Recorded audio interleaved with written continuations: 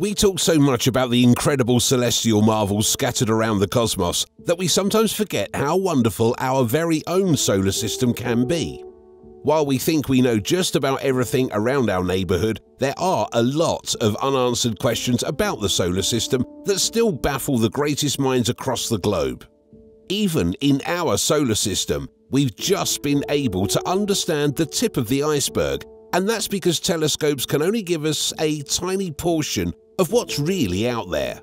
There have been man-made instruments sent into different parts of the solar system, but we've only made sense of the basics.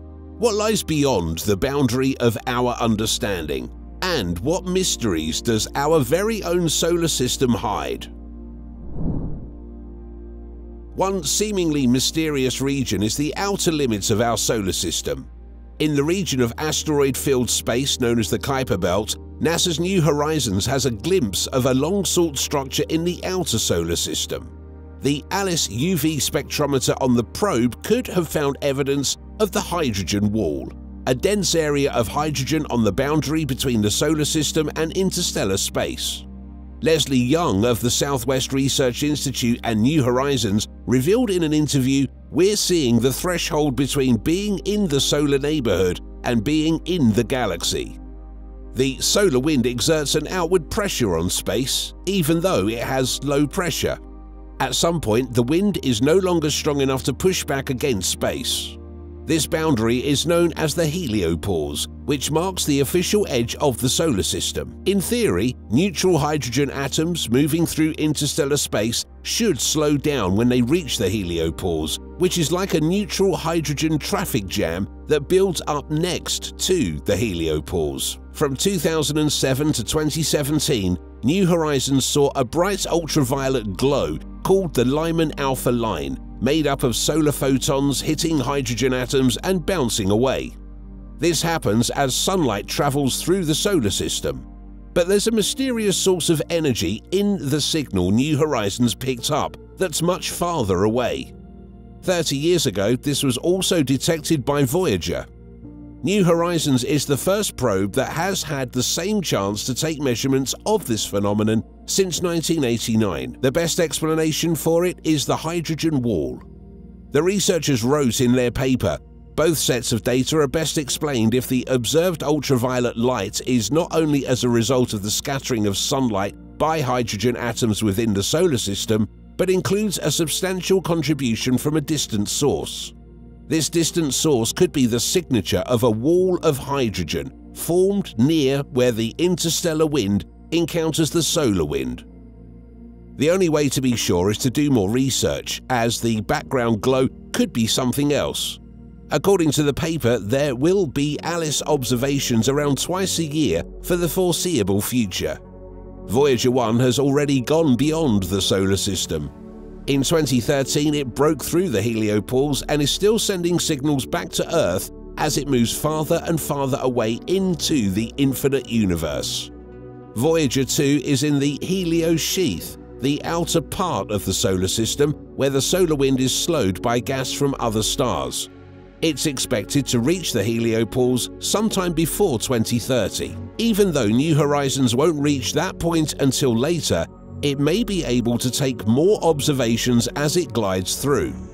Our scientific efforts live on despite the fact that humans may come and go.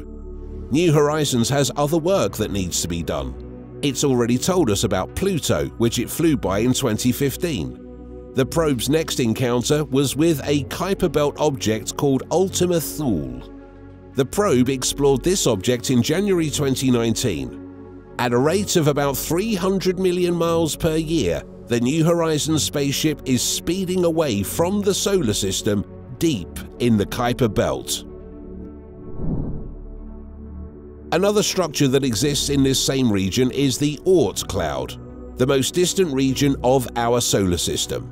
Even the closest objects in the Oort Cloud are thought to be many times farther from the Sun than the outermost parts of the Kuiper Belt. Unlike the orbits of the planets in the Kuiper Belt, which lie mostly in the same flat disk around the Sun, the Oort Cloud is thought to be a huge spherical shell surrounding the rest of the solar system.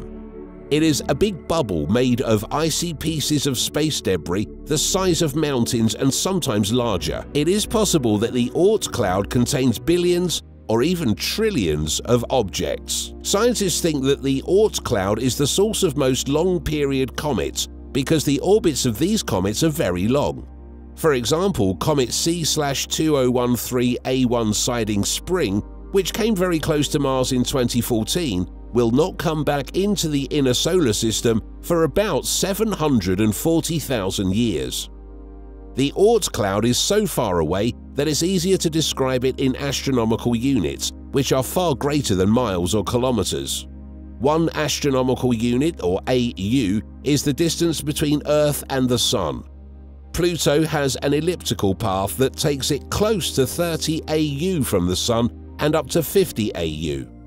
It is thought that the inner edge of the Oort Cloud is between 2,000 and 5,000 AU from the Sun. The outer edge might be 10,000 or even 100,000 AU from the Sun.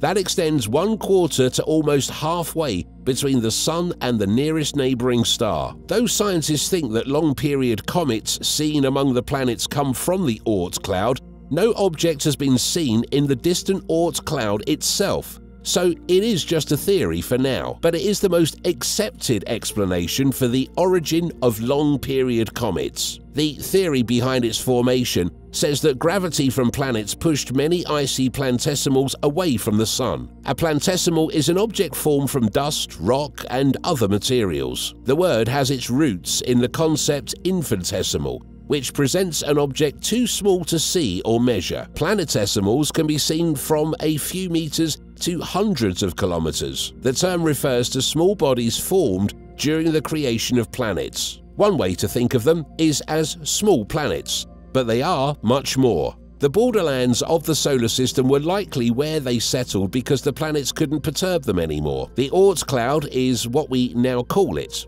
The Oort Cloud could also capture objects that didn't form in the solar system. Details of the Oort Cloud are still a little scarce, as most of them have been theoretical.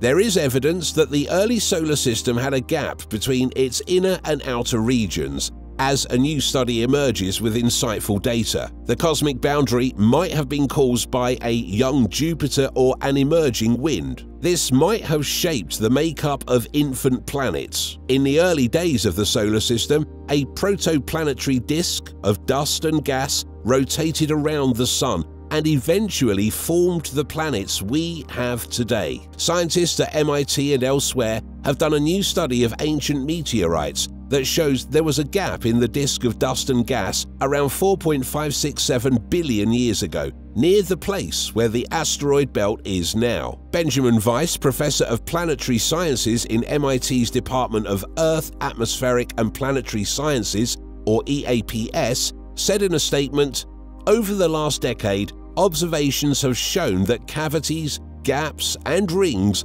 are common in disks around other stars. These are important but poorly understood signatures of the physical processes by which gas and dust transform into the young Sun and planets." The cause of the gap in our solar system remains a mystery. It is possible that Jupiter was an influence. As the gas giant formed, its huge gravitational pull could have pushed gas and dust away from the center, leaving a gap in the growing disk. Another possibility is that the winds came out of the surface of the disk. Early planetary systems have strong magnetic fields. When these fields interact with a rotating disk of gas and dust, they can create winds strong enough to blow material out, leaving behind a gap in the disk. Even if we don't know where it came from, a gap in the early solar system probably acted as a cosmic barrier, keeping material on either side from interacting. The composition of the solar system's planets could have been shaped by this physical separation. For example, gas and dust on the inner side of the gap came together to form terrestrial planets, such as the Earth and Mars, while gas and dust on the other side of the gap formed icy planets like Jupiter and its other gas giants. Lead author of the study and EAPS graduate student Kaue Borlina said, It's pretty hard to cross this gap, and a planet would need a lot of external torque and momentum. So, this provides evidence that the formation of our planets was restricted to specific regions in the early solar system. We've just scratched the surface when it comes to understanding our very own celestial neighborhood. But what's really intriguing is that even though we've looked to the star millions of light years away, we've not been able to clearly understand our surroundings. The solar system in itself is enormous, spanning almost 4 billion miles, and I think 4 billion miles is just about enough to hide a few secrets. When we talk of Mars or Jupiter or even Pluto, we think they're relatively close by, but in reality, with our current propulsion technology, we would take 6 years to reach Jupiter, about a year to reach Mars, and 10 years to reach Pluto. That's a lot of time. Time that many humans don't have, but unless we have the capabilities to study these mysteries physically in the future, we might not be able to answer a lot of those burning questions. Hopefully, we get more data sooner rather than later. Till then, let us know in the comments below what other mysteries lurk in the shadows of our solar system. When do you think we'll be able to get to the bottom of it? And, as always, thanks for watching Space Age.